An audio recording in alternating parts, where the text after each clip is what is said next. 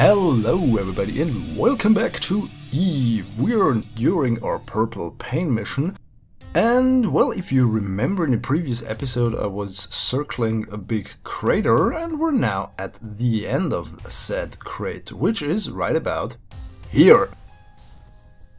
Since we have done that, we're going to head further north in order to find some more biomes. Especially the poles. I really want to reach the poles with this mission. So yeah, the aardvark is now trudging along towards the North Pole. Let's see how far we can get along before we reach it. And yeah, this took me, well, a lot of time, as you can imagine, since driving around on a planet like Eve takes quite some time and the rover is not that fast as I would have liked, but anyways, I hope you can appreciate what I did for you here. Okay, we're going to head through that rock since it is just for optical reasons only there. Now we're here at another crater, and I was kind of hoping that first of all I don't explode while sliding down that slope, and also that maybe there's another biome down there, because it looked like some, well, yes, there's a lake in there, and I know that there's a biome called Crater Lake, but maybe it's not this one. But maybe it's the Explodium Sea biome, since it is some sea thingy. So yeah, as before, we are going to fill up on our liquid fuel and oxidizer with our trusty little drill and refinery, of course. Then we're gonna head out a little bit to see whether or not we get a new biome. Look at that. Those visual enhancement mods really make the game a lot more worthwhile. Okay, heading out now. But the problem was that, well, the further I headed out, the less fuel I had, of course, so my capabilities to getting back to land were diminished, but I didn't get any new biomes, so I reloaded the game before I went down there and drove around the crater. So we're here now on the northern side of that crater. And now we're heading even further north. So yeah, the next stop is, hopefully, probably, the poles. So yeah, you can see here, look at that, we're already quite up north. You can't see the terrain because of all of those clouds. And while we're driving along, even though the scenery doesn't really change, the biome does though. Okay, we're now officially at the pole, or poles. So let's get some of that tasty little science, and of course our scientist Bob has to collect everything.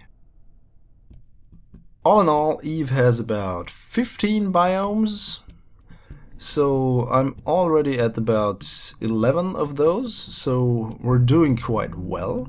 Let's see how many we can get, because I'm going to try to head to another one. And in order to do that, we have to set a new waypoint, and to set a new waypoint we have to of course see the terrain, and to see the terrain we need CurbNet access, there we go. And this is Crater Lake. So yeah, we're going to head there and see if we can get the science from that biome. And maybe on our way, yeah, this could be some more Explodium Sea biome over there. So yeah, let's head there, and look at that, this looks nice. Green clouds at Eve, would you look at that? But before we do some more sightseeing, let's get it on, get our solar panels out so we generate enough electricity to drive this thing, and then head towards the southwest. First we headed a little bit west, then we headed a lot east, now we headed north, and we're now heading southwest. through what looks like some marshlands. This looks, well, not really dangerous. You can drive around those tiny little puddles of explodium, presumably explodium. But we need to get a new biome. So maybe it's here? No, it isn't. And... well, this looks promising. Alright. Well, we're nowhere in the Explodium Sea, but for some reason we are in the biome of the Explodium Sea, so yeah, I'll take it. This is nice because I didn't have to use my... oh, look at that. Sunrise... no, or no, sunset rather. No, sunrise? Yes, this is the sunrise. Sunrise above Eve. Look at that. Grey, green cloud thingies. Bob is quite astonished by this sight.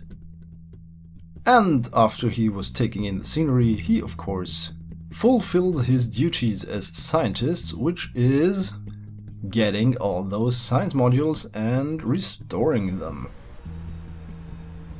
Once we did that, we headed further south, and the goal is now the Crater Lake. This is a lake, but it's not the Crater Lake. This is way too small for Crater Lake. This is Crater Lake. Do you see? Here we are. And once again, thankfully, the biome spills over to land, so I don't really have to get inside the water to collect the science from that water. This is great. But if I had known that, I could have saved a lot of weight on that rover. So I would not have needed the engine, I would not have needed the drill or the refinery. So yeah, but it's okay. It also helps sometimes to get up very steep slopes if you activate the engine. Okay, next order of business, get to the RV, the return vehicle. And while we did that, we got another sunrise, even more beautiful and even more green. Greener? I don't know. Bob is fascinated once again, or was it Bill? I don't care. And now we're heading once again south. After we headed north, we drove around those lakes and craters, and now we're heading south towards the return vehicle. And we're taking in the scenery once more. Beautiful and dangerous. Those clouds will kill you if you breathe them in. Which is, of course, the same on Venus. If you've watched one of the previous episodes of Purple Pain, I explained the differences between Eve and Venus and how dangerous and deadly Venus really is. And yes, here we are, finally at our destination. After thousands of kilometers of driving and hours of tedious maneuvering, we are now at our goal. This thing here will get us into orbit and into the safety of our Asinus transfer vehicle. Hopefully. Okay, let's park this at a safe distance. Nice. And it's still working. This is good. Once more, looking at the sunset, or sunrise rather. I'm always mixing those up, I don't know why. But now what we have to do is Commander Valentina has to get in there, or has to at least get off that ladder. Well, that was not very gracefully. Since Valentina is going to pilot this thing, she of course will be the first one to board it. And we have here one of the pylons that housed the parachutes. And yes, let's get in there. Okay, everything seems to be intact. This is good.